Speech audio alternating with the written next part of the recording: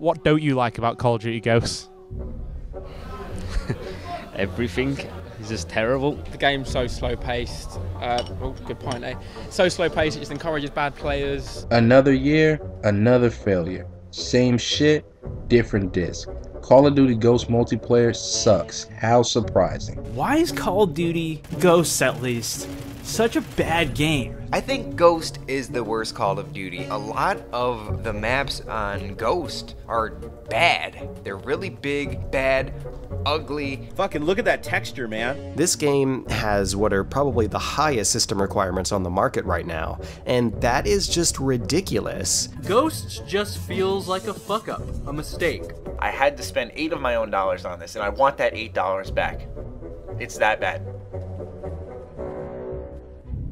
Well, the single player was pretty much a nosedive according to everyone in the community. The plot and the story is the dumbest I have ever heard.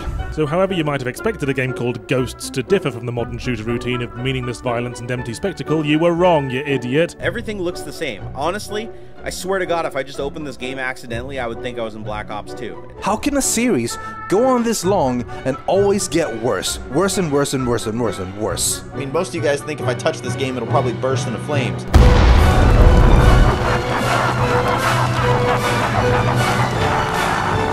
I'm coming to the verdict that this game is fucking garbage. I mean, this game was so boring, you had to put clothespins on your nutsack just to stay awake playing this shit. But it's all my pre-order ki na Call of Duty Ghost. Look at that texture, you can even read the label. I feel like I'm running around with like the worst vision ever. The maps, they all fucking suck. Pulling down the SATCOM, which is completely a fucking useless kill streak. You're supposed to care about it somehow. I sat myself through this because I figured, you know what, it's worth a shot. But was it worth it?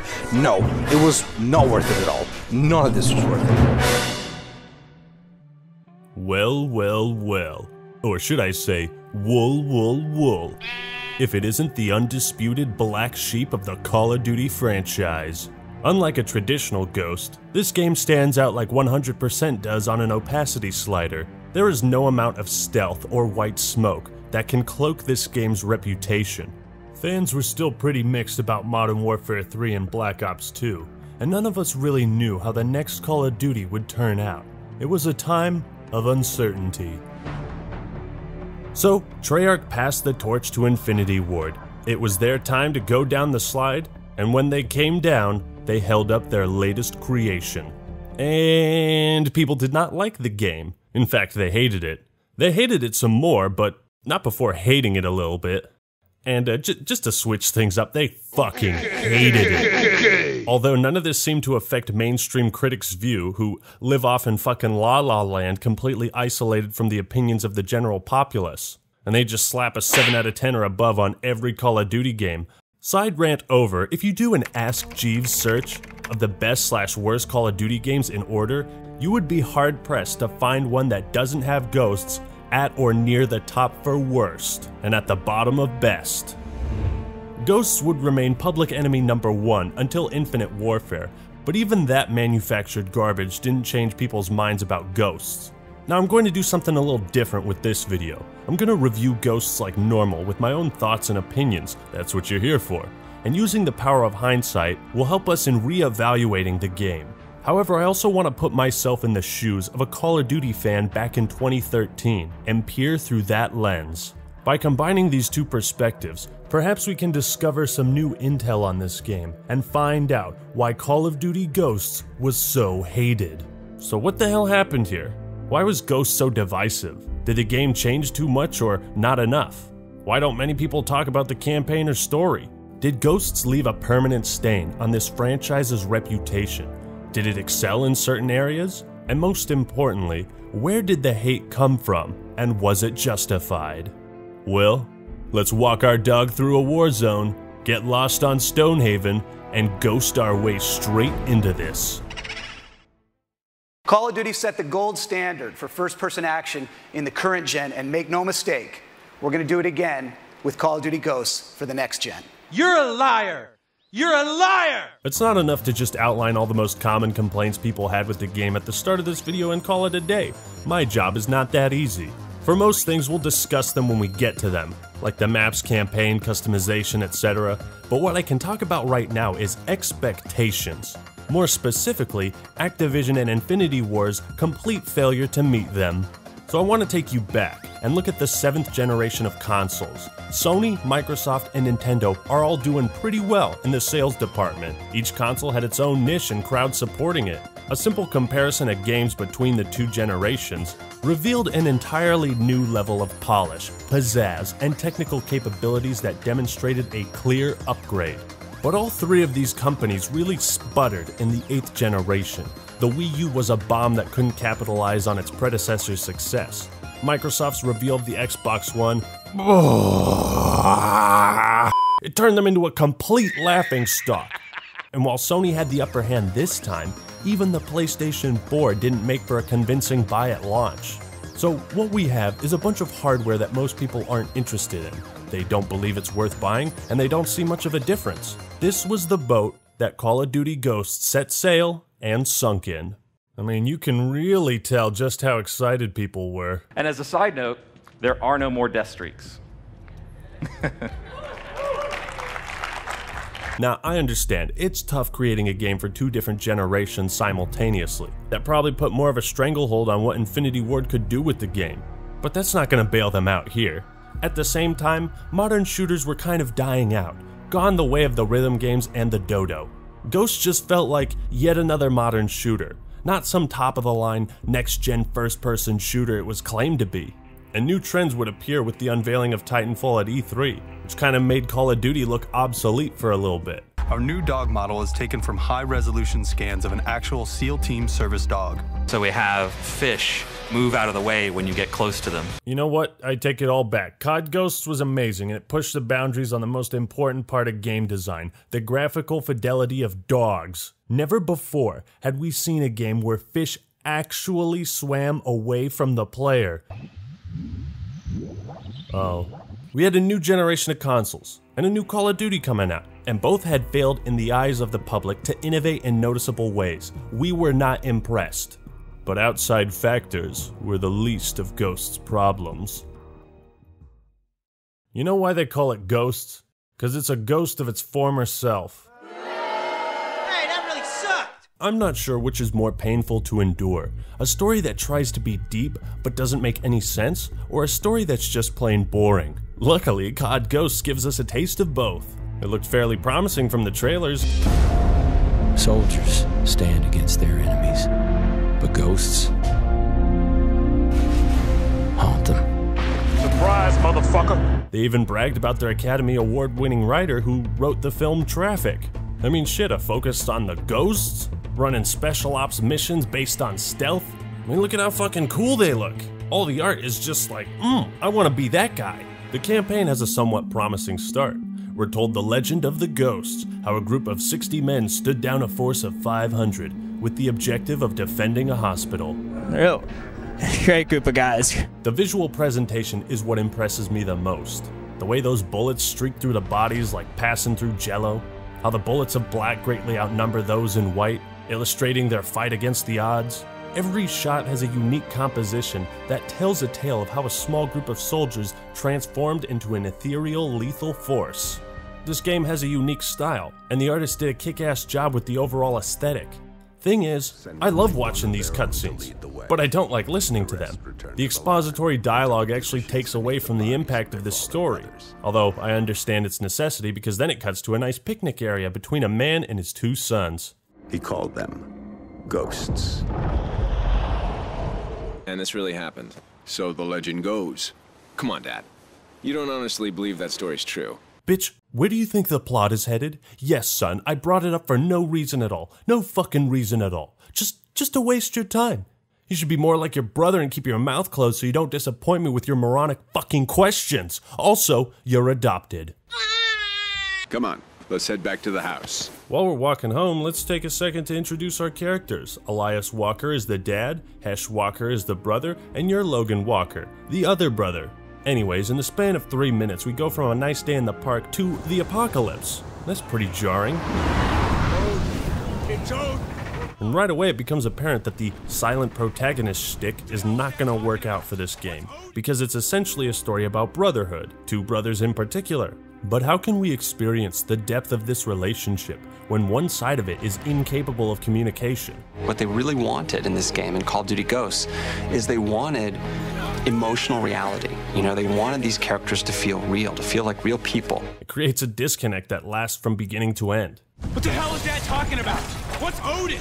Hey, maybe it's one of those plot devices that never has a real explanation for its existence. I fucking knew it. So the Walker brothers, no, not those guys, these guys push open a door, and it cuts to 15 minutes earlier. We're in space now because that's the Call of Duty cycle. Oh, I'm really looking forward to going home. What's it been? 3 months? Oh yeah, I bet today is your last day before retirement too, eh? I'm sure you'll get home fine. Oh shit, the station's been compromised. Help, we need... Wait a minute, who are these guys? I mean, it's a pretty cool set piece. A lot of fun moments as you fly around shooting bad guys. Headshot. Okay, so the Odin station starts firing on the US, and hold on. Why does the United States have this massive super weapon chilling up in space? And how is security so bad that a group of 30 guys can sneak a bunch of firearms onto it with nobody noticing? Alright kids, take out your textbooks, turn to page 207. The word of today is contrived. So, what's the evil faction this time? Russians? Germans? Japanese? No, it's the Federation. Might as well just call them Team Evil. So the premise is that some disaster struck the great energy-producing deserts, which then made every country that depended on that energy obsolete, therefore giving the rest of the world a convenient reason to not intervene in this conflict whatsoever. Emotional reality. Don't get me wrong, the setting of a war-torn America is fucking awesome, and the levels are beautiful. The artists, again, do an incredible job on the landscapes and graphics. It really pulls you into the setting. But the logic is missing. In Black Ops 2, Menendez's rise to power is more convincing, as it's shown how he's able to manipulate the hearts and minds of people, and how he used social media and viral marketing to promote his cause, tap into the revolutionaries and win them over. More importantly, his rise to power was actually covered in some capacity. In Ghosts, you'd think a massive space station being hijacked and firing on the United States killing millions would get the other world nations involved, but nah, the rest of the world fucks off because they don't have the most valuable resource known to man, desert energy.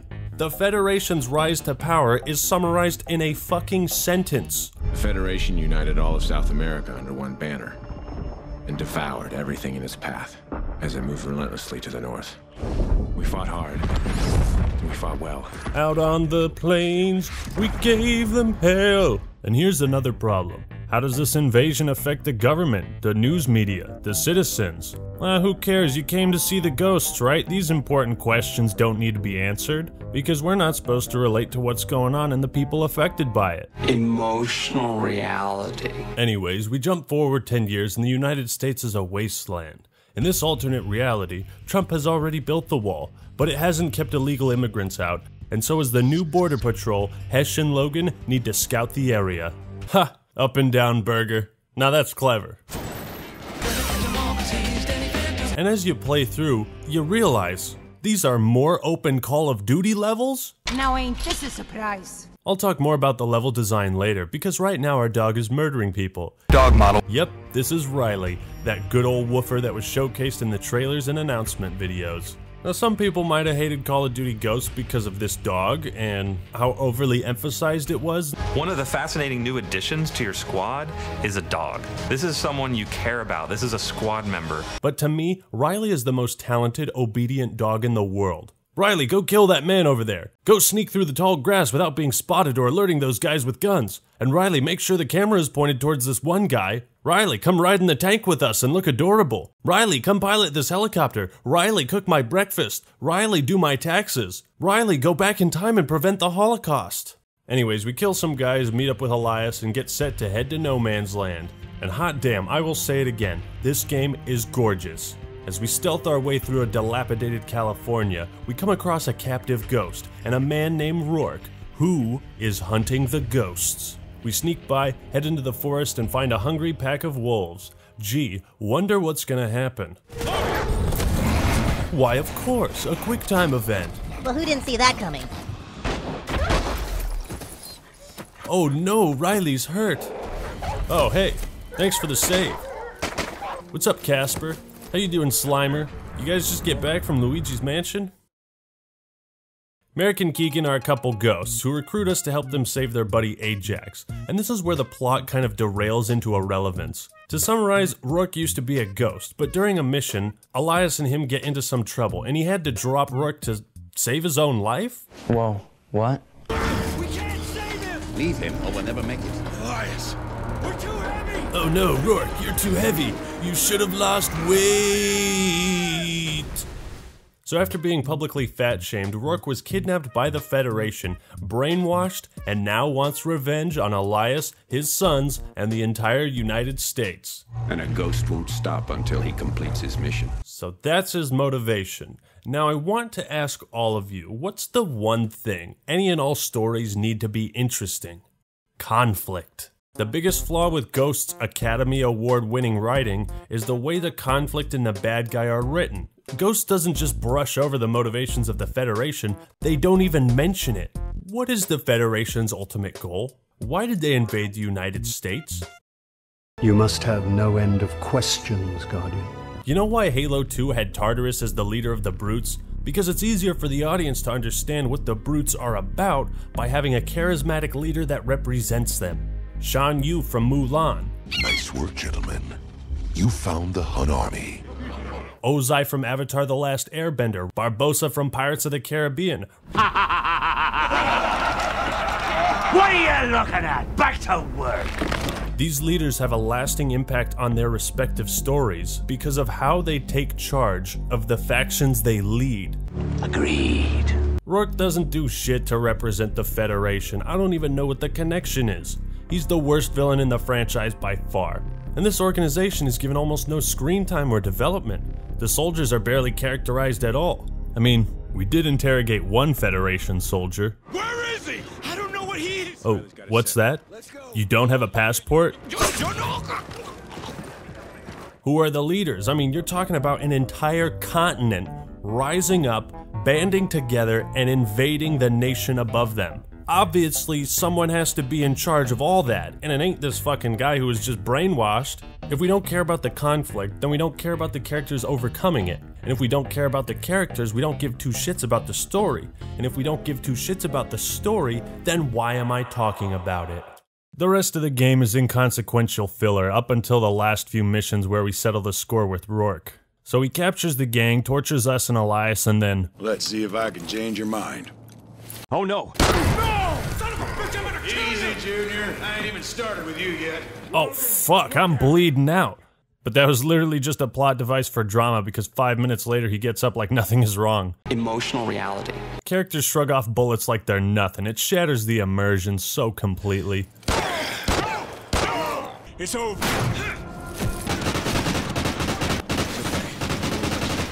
You okay, Merrick? Ribs broken, but I can move.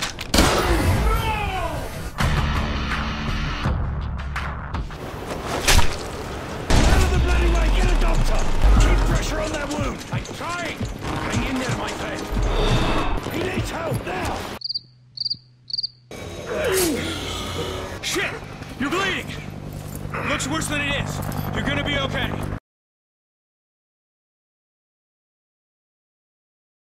And oh god, let's talk about the ending. You're done, Rourke. Let's finish this. Hesh and Logan assault Rourke's train because he has a train, and then we confront the man himself. It's over. Oh shit. Never mind, don't worry, Hesh. It's just a gunshot wound, I'm sure you'll be fine. After a struggle, we gain the upper hand on Rourke, and then... Logan! Do it! Now!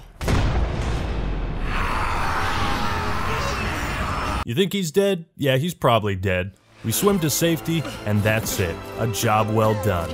The Federation is on the retreat. We won. Ah, what a beautiful view. I could die on this beach all day. Ow!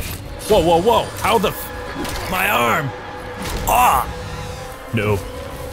No!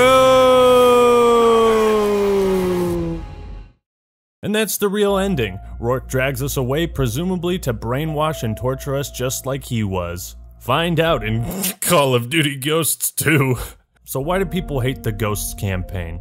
Well, because it's awful. It's the black sheep in terms of story too, because it doesn't connect to any other games, and it didn't even include Ghost from Modern Warfare 2. One of the biggest disappointments was how the marketing in the intro portrayed the campaign.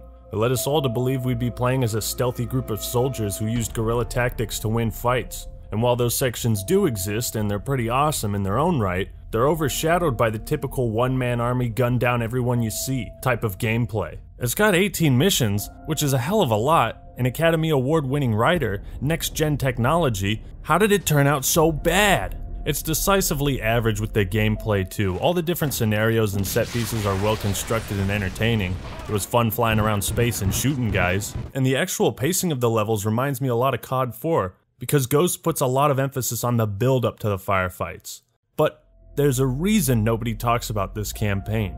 Hesh, Logan, Elias, Merrick, Rourke, that other guy. It's just not a compelling story. And here's something I should have brought up a long time ago. Not every game and story needs to have a huge amount of depth. No, some stories can just be fun. If it's got deep storytelling or it's a blast to play through, then I'm on board. But Ghost doesn't have either of that. It's cartoony, contrived, and we could spend all day picking apart this disaster piece by piece. That's why it was so forgettable. That's why the campaign was so hated. Ghosts easily has the most bizarre take on the COD formula, but let's talk positives first. Gunplay is instantly familiar and feels heavier in a good way. There's a huge variety of weapons. Sound effects are beefy. A prepubescent teen could grow a full chest of hair overnight listening to these gunshots. Animations are top-notch, and that deserves some clout. Leaning was an interesting idea at the time, and when you scope in, there's now a blur effect on the outside instead of just a pure black outline. And you can even slide into the action with Call of Duty Ghosts, a neat mechanic that would return in basically every game after this. There was a squad mode, which allowed you to create loadouts for bots, set them against each other. That's weird, who cares? And Ghosts also gave us some of the most pimped out DLC we've ever seen in gaming. Snoop D-O-double-G, announcer voice pack. You just laid them busters down, but there's another round. Now if that ain't the shiznit, then I don't know what is. Pour out a little liquor for your sentry gun. They also got Arlie Ermy as the drill instructor. And for 3 papers, hell yeah son, that's a damn good deal. Perk system is fly, but not super fly.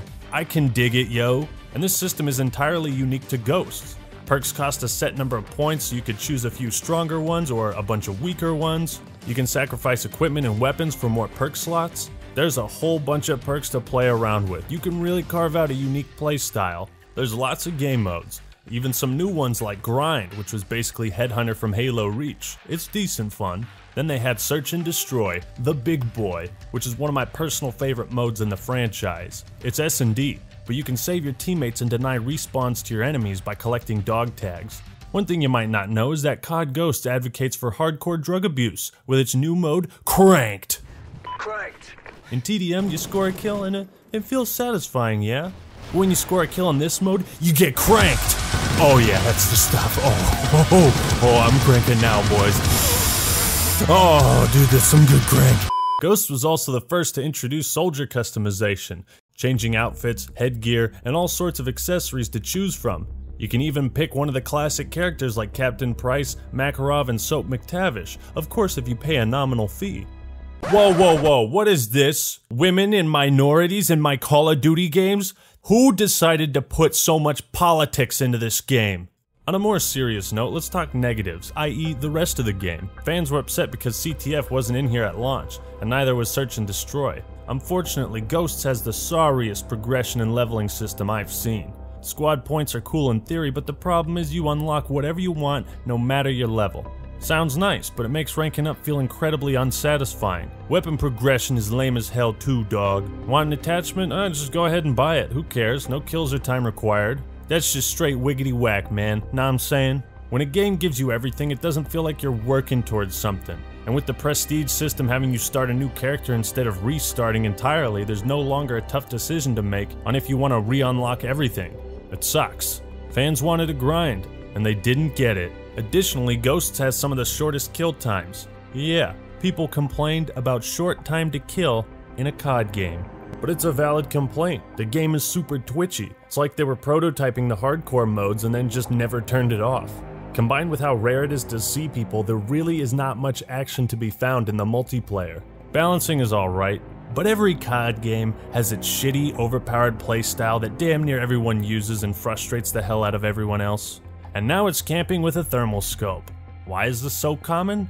I'll tell you later. If you're not camping, you're not playing Ghosts, honestly. Because that was the main problem. No, I was gonna say, no, if you're not placing on your Savcom pizza box and camping with a dog, you are truly not playing COD Ghosts. You know what bugs me? The way this shit is displayed. Having 80% of the camos and reticles consist of paid content with that stupid green symbol is pretty fucking annoying to look at. There's so much garbage in this game and it takes away the fun of working to unlock camos.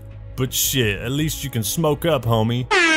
Now let's talk streaks. The same system returns from MW3. Most of the streaks are pretty average, but what players really hated was the SATCOM, a strange twist on the UAV where you have to put it on the ground, and even then, you needed 2 of them to get the standard UAV effect. Yeah, there's a reason they never implemented this in future games. Kill streaks are very underwhelming overall. We went from emergency airdrop on a fucking way to I guess there's an A-10 strafe run or something, whatever.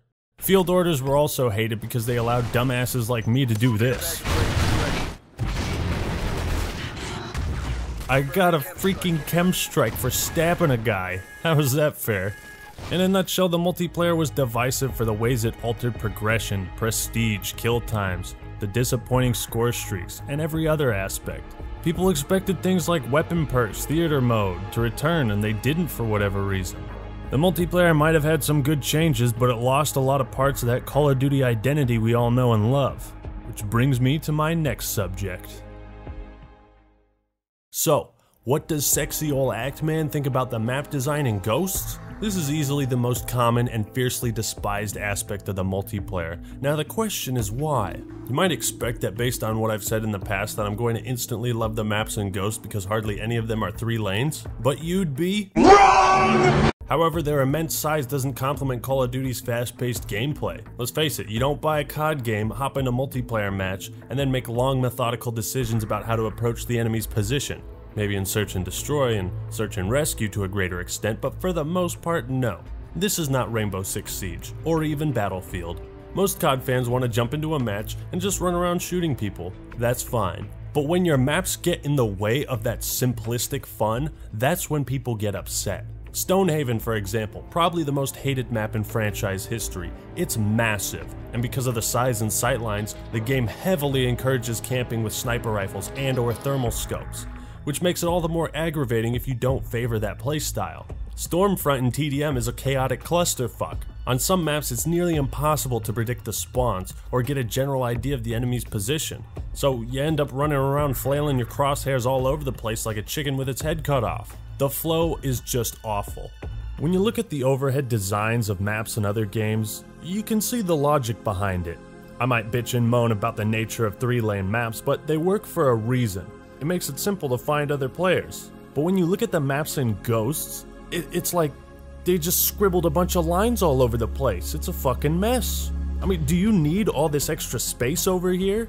Let me put this in bold text so it's absolutely clear. The maps aren't bad, but they're bad for Call of Duty. You don't have access to Ghost's full potential unless you have 8v8 or 9v9 matches, the maximum amount of players. And nobody in matchmaking had that. You needed custom games. So naturally people are gonna hate the maps because they can't find anyone to shoot. In short, yes. The larger maps are too big, matches go on for too long, and that fast-paced gameplay loses power. Where Ghosts constantly drops the ball in substance and gameplay, it is always spot on artistically, which is something I don't think this game got enough credit for. A very underrated aspect of map design is the story of the map itself. This is left up to player imagination, and when you look at Tremor, you see all these missing posters, writing, and art on the giant wall, similar to the Berlin Wall.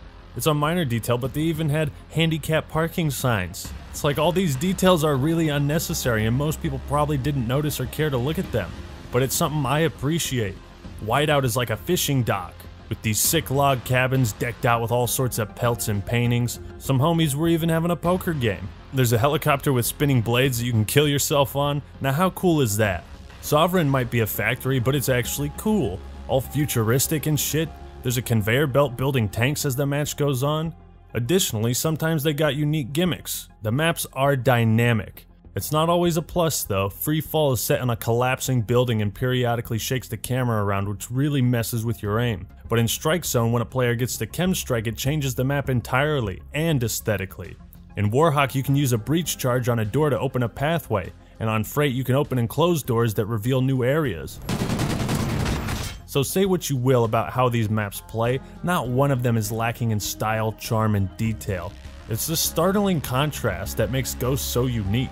It's a far cry from the blocks on a grid with 3 lanes and 2-story heights archetype that has become synonymous with the Call of Duty brand nowadays.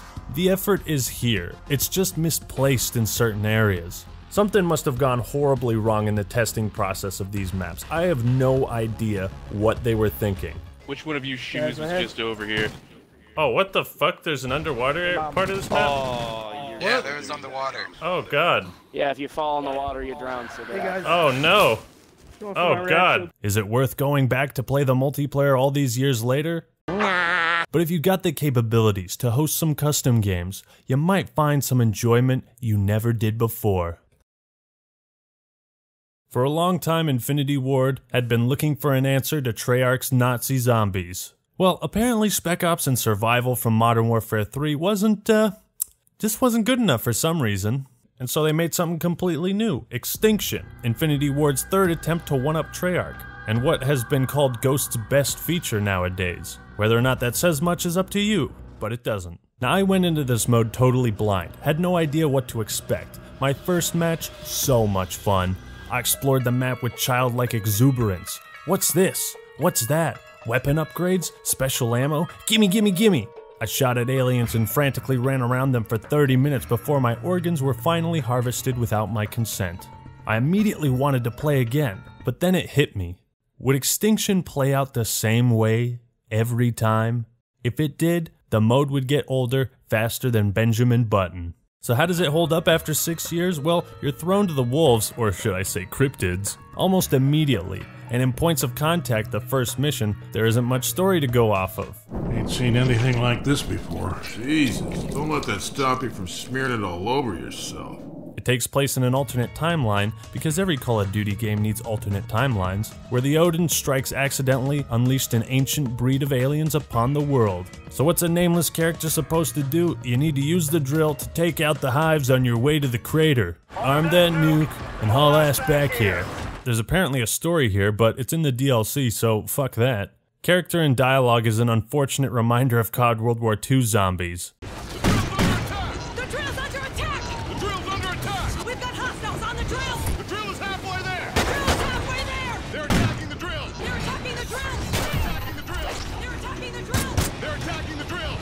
Extinction is more or less zombies and survival mashed together. In a lot of ways, it's one of the most unique side modes we've seen in the series. Instead of surviving for as many rounds as possible like a plebeian, the map is linear progressive. You can take time to explore, and the cryptids periodically spawn while you do, to keep things interesting. When you activate the drill, it also starts a holdout style of gameplay, and you have to protect the drill from the cryptids.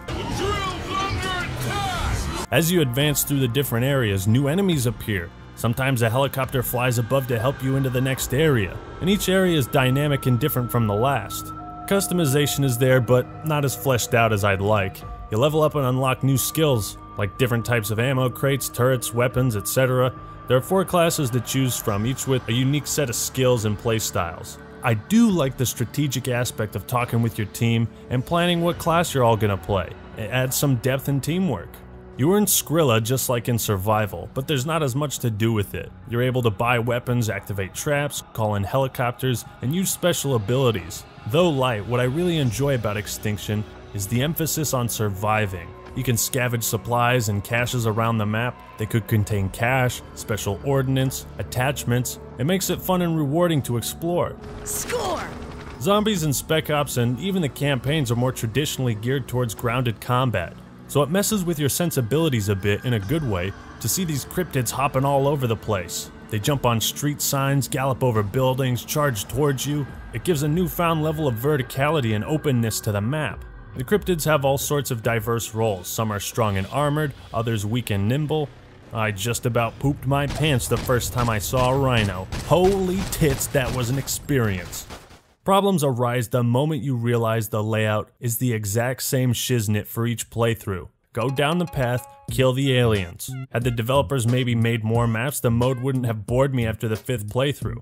There is no excuse for 3 studios with massive funding and on a brand new generation of consoles to only give you 1 map, and then sell you 4 additional ones for 15 bucks. I always think back to Black Ops 1, which had Kino der Toten, Classified, and Dead Ops Arcade. Perfect amount of content, more than I expected. Because if you don't like one map, at least you have another. As a solo experience, Extinction starts out fun and quickly transitions into aggravating. When you're on your own, you never have enough time to reload, to outrun the zombalians, to repair the drill. It becomes tedious. At a certain point, the game doesn't stop throwing cryptids at you and you can't shoot your way through when you're holding the drill, so what I'm trying to say is you get to a certain point in solo play where you just get fucked. The finale is pretty epic though. You arm the nuke and have a limited amount of time to run back to the start. It's intense. But when you beat the level, it's like, what's next? Play it on a harder difficulty? Chaos mode? That might satisfy for a bit, but it doesn't for long. At the end of it, some fans might have enjoyed Extinction more so than the multiplayer and campaign, and it has its role as a unique side mode that combines survival and zombies. But I feel like Neversoft missed out on so much potential. If they made it more replayable, given us more maps, it probably wouldn't have gotten much hate at all. Who knows, maybe it was just too bizarre and off the beaten path for most fans to sink much time into it. I spent way more time in Spec Ops and the other zombies modes than I did here, but I see its appeal, and I understand why people want to see Infinity Ward or even another team take another swing at Extinction. Call of Duty Ghosts still sits at the loser table during lunch, and it probably won't ever sit with the cool kids. When viewed through the lens of hindsight, it seems like people are starting to warm up to this game a little bit. Maybe that's just because the last few releases have been so awful. Black Ops 2 and Modern Warfare 3 had their fair share of criticism at release, but have since been reappraised.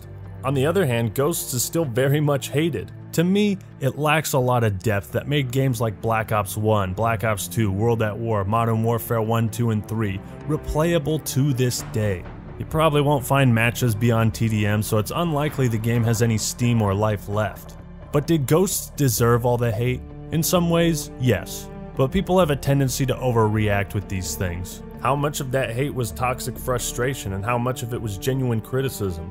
It's hard to tell. Ghosts is caught in this awkward in-between where nobody really has a desire to go back and re-experience the game. I only did it because people asked me to.